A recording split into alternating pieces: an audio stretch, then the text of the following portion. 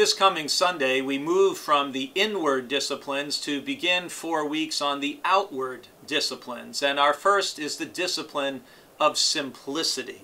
Simplicity. Simplicity helps to deliver us from the tyranny of self, the tyranny of things, and the tyranny of other people and their opinions of us, or trying to impress them. There's an old Shaker song, "'Tis a gift to be simple, 'tis a gift to be free." There is a freedom that comes with simplicity.